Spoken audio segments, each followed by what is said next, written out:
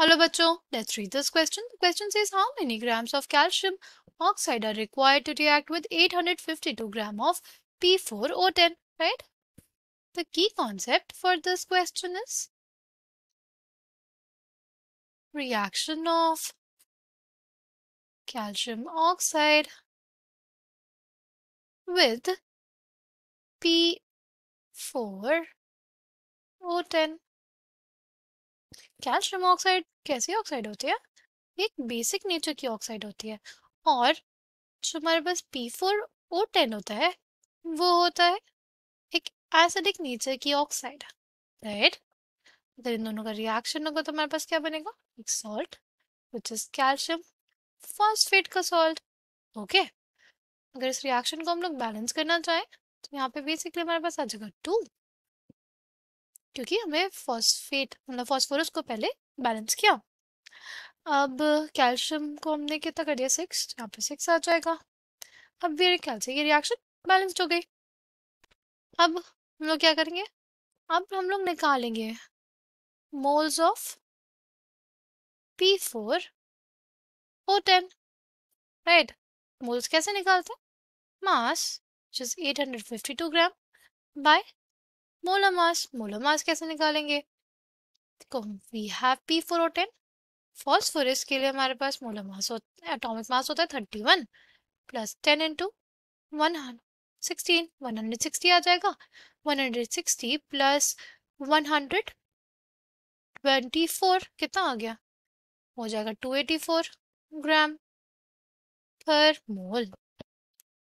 तो बेसिकली क्या आ जाएगा? ये 284 ग्राम पर मोल। जब हम इसको सॉल्व करेंगे तो कितना आ जाएगा? ये हमारे पास आ जाएगा 3 मोल्स के बराबर। कितना? 3 मोल्स। अब अगर हम लोग अपनी इक्वेशन देखें तो 1 मोल P4O10 के साथ 6 moles of calcium oxide react कर रहे हैं। जब हमारे पास 3 मोल्स होंगे तो क्या होगा? देखो, 1 मोल ऑफ P4O10 के साथ रिएक्ट कर रहा है 6 मोल्स ऑफ कैल्शियम ऑक्साइड।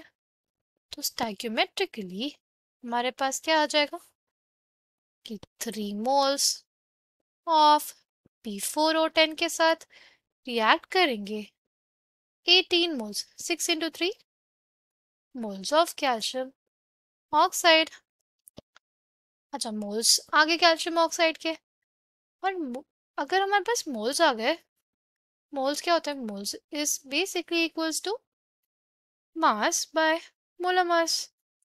तो हमसे यही पूछा था ना कि मास क्या होगा, कैल्शियम ऑक्साइड का मास क्या होगा?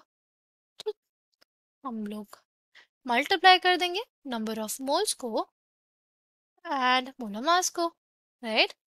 Mass of calcium oxide is basically equals to number of moles कितने हैं कैल्शियम ऑक्साइड के? 18 मोल्स इनटू मोलर मास कितना है उसका? मोलर मास कैलकुलेट कर लेते हैं। कैल्शियम के लिए एटॉमिक मास होता है 40 प्लस 16 यानी 56 ग्राम पर मोल आ जाएगा।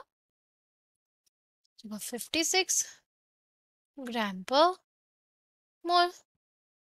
ये तो आ गया हमारे पास, ये आ गया 1008 ग्राम, 1008 ग्राम। So the final answer for this question is